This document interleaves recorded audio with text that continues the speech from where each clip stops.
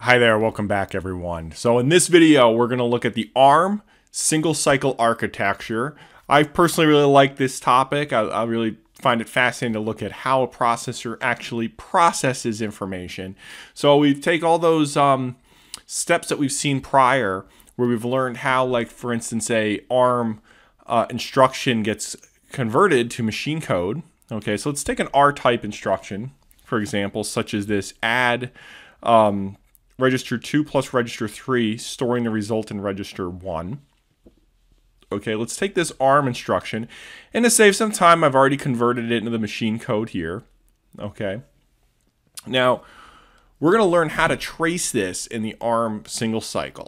Okay, and a couple things to get us started that I want to point out. For one, to do this, okay, we're gonna trace one particular instruction. Okay, and we are going to assume that this here is an example of our instruction memory. Okay, so we have some instruction memory that at a particular address, and I just made up a certain address, that we have this 32-bit instruction. Okay, this 32-bit instruction. All right, this machine code happens to represent this here in ARM when we look at the assembly language version. Okay, so we need one of the kind of prereqs before we trace anything is just to look at the state of memory that we're going to be using. And so we're going to trace this instruction. We're going to be aware of which address in memory it's being stored. Okay, we're going to assume that the program counter, okay, contains that address. All right, this will make more sense in a second when we look at the actual diagram of the processor. Okay, and we also need to know the state of the register file. Okay, particularly there's really only two registers that we truly need to know the state of: registers 2 and 3. Okay, because those are the ones that we're gonna read these two registers. So the other ones really don't matter for tracing this, but we're gonna be reading these registers, so we better know what's actually what is stored inside those registers to be able to actually trace what's happening. Okay, so this is all based around the idea here that the best way to understand the processor, okay, to understand this processor, this is our single cycle ARM processor here. The best way to understand it is to trace the data path, trace what happens when we try to run this R-type instruction, okay? And we'll look at the different components, what they're doing, right? What the inputs and outputs out of these different components of the processor are, okay? We'll end up having subsequent videos looking at other different types of instructions and how they work as well. And you come out with a pretty good understanding about how processors work by the end of going through a certain sequence, a certain number of these videos tracing the ARM single cycle processor. Okay. So the first thing I want to do is here's our program counter, right? Our program counter. It's just a register. And we're going to assume that the program counter is this here. It's actually value 12 in binary being represented. Okay, we're going to assume that that's the current starting point here. Okay, so I'm going to write this all in binary. That coming out of this register here, we're going to assume that is the register that is value 12. Okay, so this will allow us, as we trace here,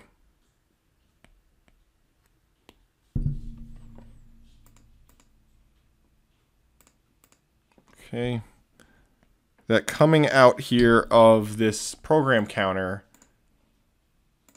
is going to be the value 12. Okay, we see that this signal, right, that wire is running all the way through here. So 12 is going to be the value at each one of those locations. Okay. Now let's continue that thought a little bit about what happens with the program counter. Well, we obviously can see here that there's an adder that automatically adds 4 to the current value of the program counter. Okay. That automatically adds 4, right? And that makes sense because that is telling us that the next location, remember we have 32 bits for each instruction, right? 32 bits for each instruction. So the next instruction that we're going to look at after we run this current instruction is going to be, we're going to update it to go to the next instruction. So we're going to go 4 bytes further in memory. Okay. All right, we'll come back to that momentarily. All right. Now, let's look at instruction memory down here.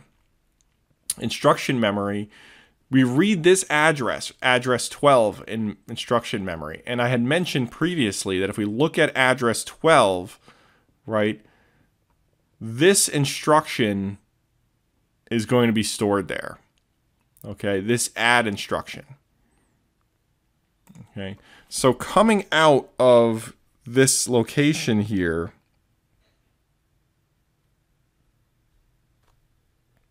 is going to be the bits for the add instruction. Okay, and I'm just going to highlight the ones that are used at first. Okay. So let's just take a look at the certain components of it. So up here, this is the opcode. Okay, bits 31 to 21 or 21 to 31. Okay, when we look at these 11 bits, okay, those are the 11 bits that represent the opcode here.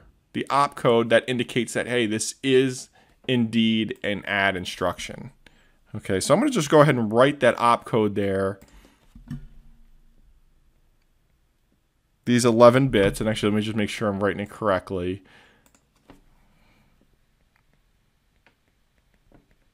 Believe that's right. Yes. Oops, one more. Okay. So those 11 bits represent the opcode. They're basically telling this control unit here that this is an add instruction. Okay, and we're going to set some control signals based on that momentarily, but we'll come back to that. Okay, we have bits 5 through 9, 5 through 9. Okay, when we look at that, that's our RN. RN, we have value 2 here for indicating register 2. Right, this is our register 2 here. Okay, so we have the address of that register, register 2. I'm not going to do the leading zeros. Okay, that's 5 bits. We can see it's 5 bits here. Okay, but I'm just going to write 2 just to keep it a little more clean. Okay, bits 16 to 20. 16 to 20, that's our RM. Our RM is register 3. It's register 3. Okay. Now, I want to point out that one of the most essential things when it comes to actually doing this, right, when it comes to actually like tracing anything, is just remember what the instruction does. Okay. So we think of remember what we're tracing is we're tracing this.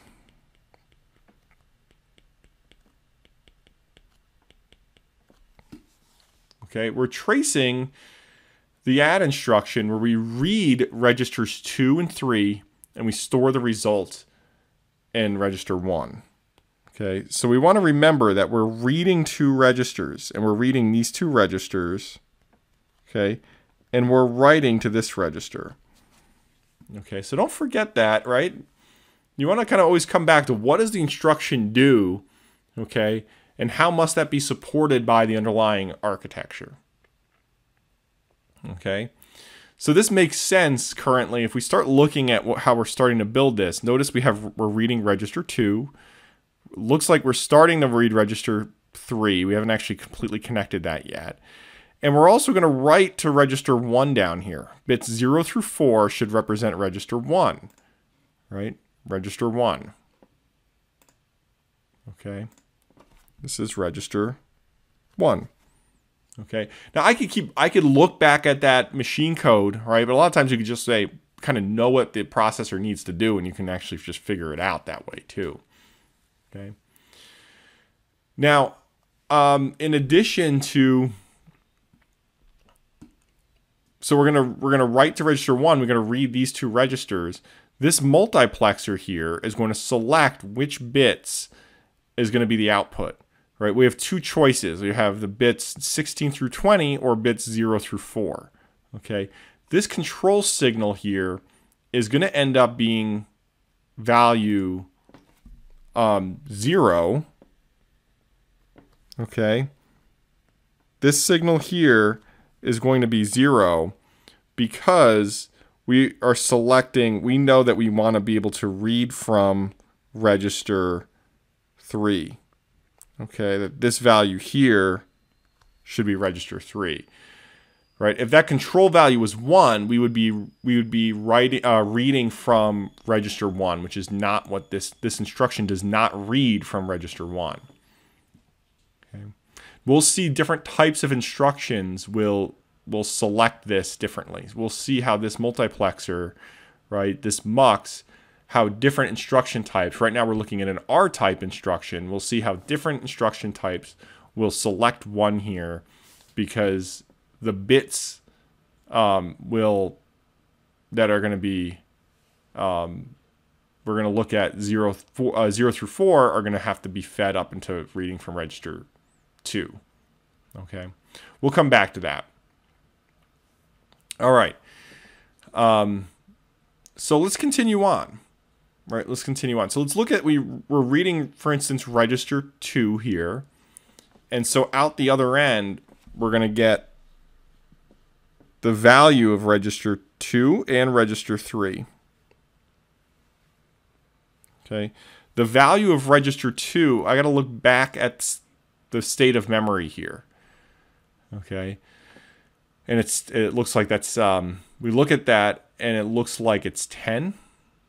Right? Actually, I'm sorry. It looks like it's 6 and 7. Okay, 6 and 7 for register, and base 10, 6 and 7 here. Okay, and so here and 7, and we're also going to have this multiplexer is going to select this ALU source is going to select that that input 0 is going to be the output here. Okay.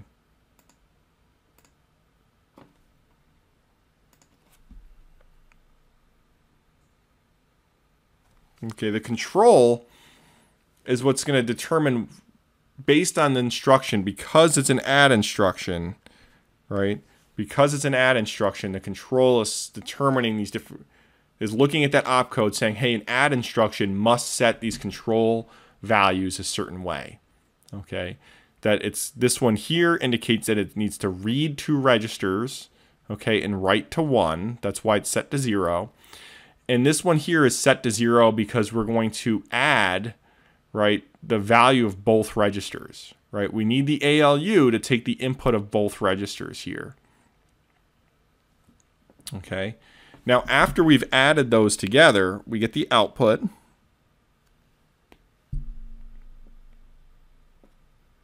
And we're going to actually bypass memory here. Okay. And the output, right, you can look at that being connected to the address and a data memory there, but we don't actually use data memory at all for this. I'll kind of come back to that. Okay. The output of this, so we have 7 and 6. Okay, so we have 13, right? So we're going to have 8 plus 4, okay, plus 1. Okay, so 13. Okay. And that value is going to get fed back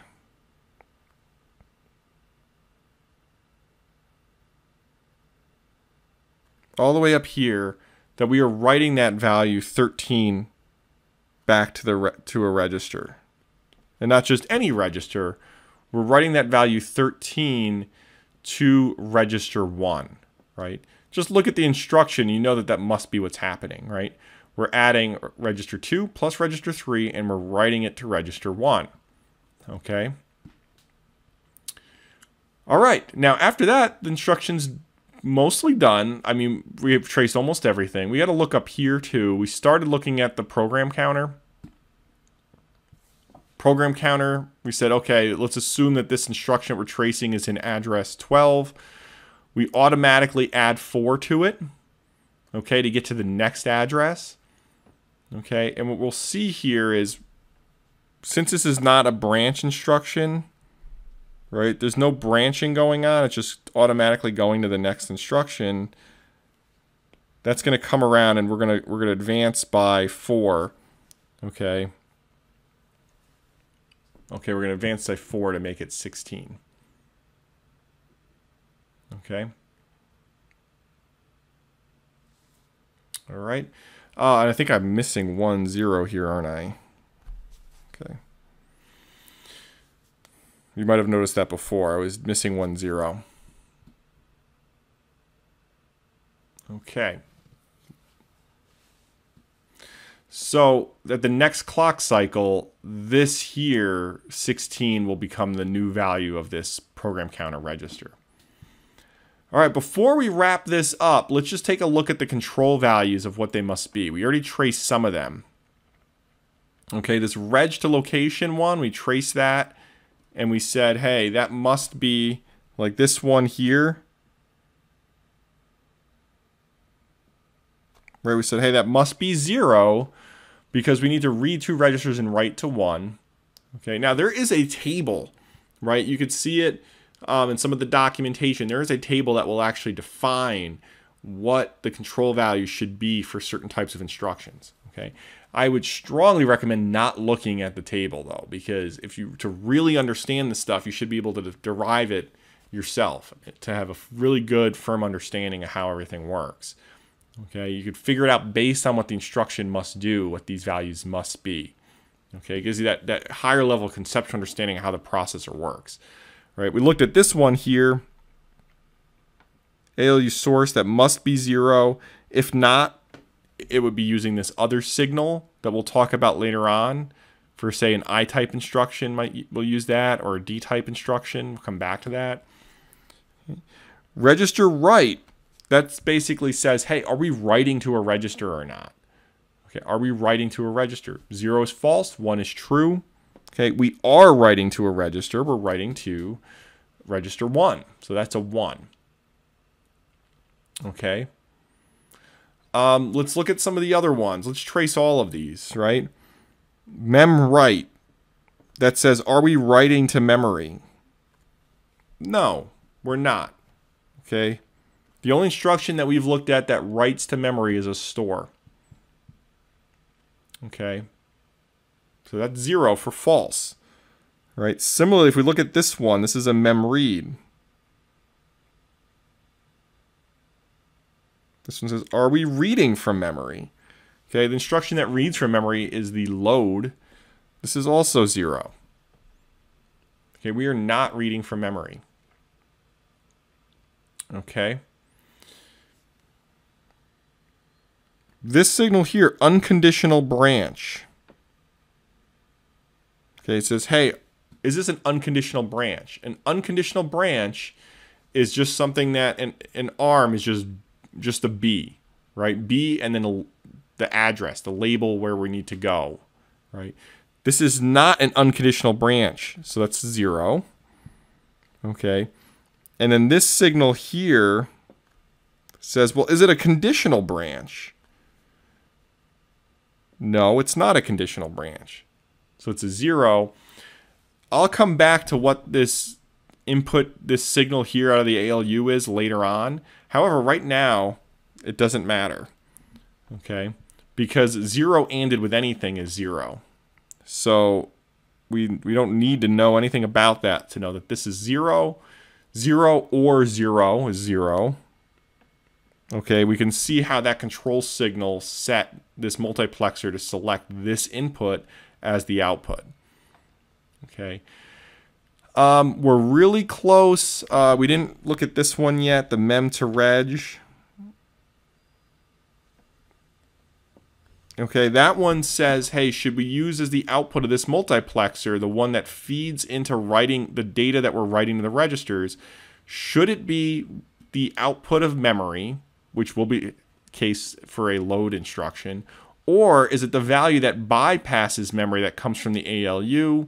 Okay, this is the one that bypasses memory, right? This instruction doesn't need to do anything with memory at all. Okay, now we're really close. Right, the only thing I haven't shown here, and I'm going to skip some of the details here, for simplicity is if we look at this ALU op code here, right? We have a separate little control unit called the ALU control. Effectively, the only detail I want to focus on right now is just this effectively sends a signal to the ALU that it should perform an add operation. Okay, so this is some information being sent from the control unit saying, hey, this is an add instruction, right? And then this other control signal unit it has some other information it can sometimes look at. Okay, but effectively the ALU control is saying, what does the ALU need to do? Right? It can add, it can subtract, it can do other types of operations, a whole host. You've looked at ALUs in depth before. You've looked at how to construct them out of digital logic, right? So I'm not gonna focus on. It's basically, this is just saying, hey, this needs to add, and it sets a couple bits accordingly to say, hey, this should perform an add. Okay. All right, let's end the video there. That is a trace of looking at an add instruction. And what I want to point out here is this is exceptionally similar to other types of R-types instructions, right? Very, very similar data path on how to trace those, okay? And I'd also strongly recommend that the goal here is not to memorize how to trace these things, right? The goal is to have an understanding of how a processor works, that conceptual understanding, okay, so that you know how they're designed and the fundamentals, and the fact that if I showed you a different type of processor architecture, right? Like for instance, a common one that's also taught in universities, the MIPS architecture, for instance, you will find that they're exceptionally similar because the foundations for how they work are based on the same underlying fundamentals. Okay. Next step is we will look at other types of instruction formats. We'll look at I-types. We'll look at the data transfer instructions as well. Okay, and once we have that understanding of those different formats, we'll then start to ease some of our assumptions here and look at how we can speed this up to make this processor faster. Okay, but that's for another time and another video.